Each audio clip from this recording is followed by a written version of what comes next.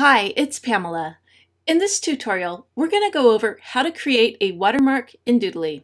Hey, and welcome to the official Doodly YouTube channel. If you enjoy our content, please click the like and subscribe button below. Now let's get straight to the video. Well, what is a watermark anyway?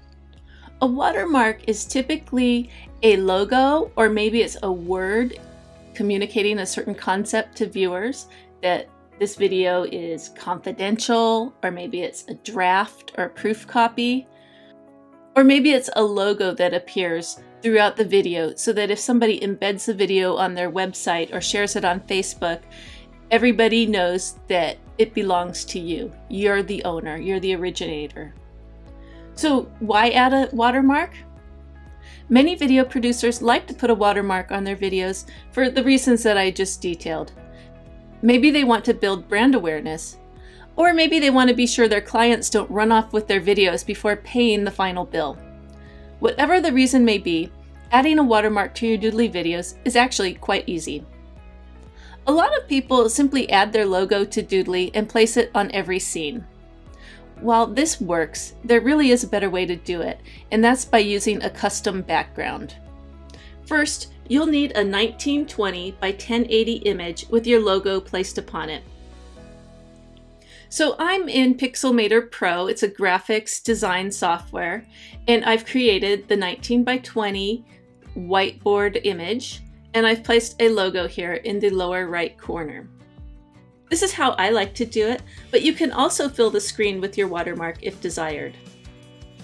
Since it's intended to be a watermark, I suggest turning the opacity down to about 10 to 30%. So that's what I'm going to do here. And you'll notice the logo gets lighter.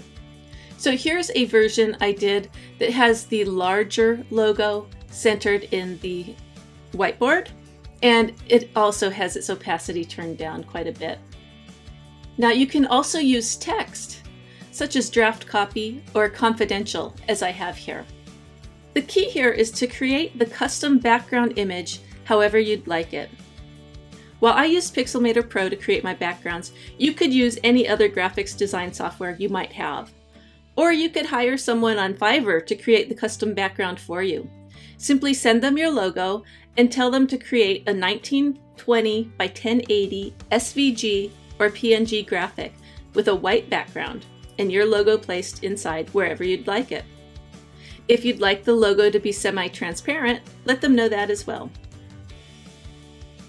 Once your graphic is ready, open your Doodly video and click on Settings. Now we want to go down here to Custom, and then over here to Custom Image. Browse File,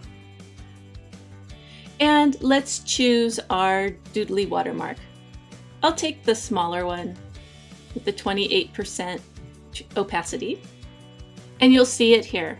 Now you can resize this box so that it's positioned exactly how you'd like it.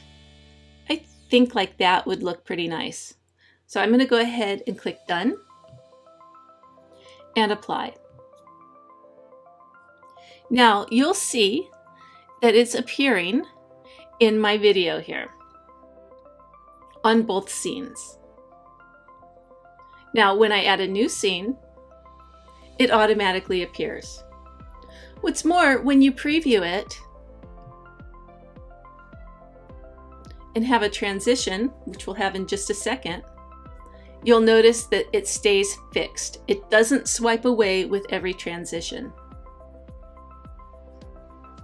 It's a constant presence in your video, okay?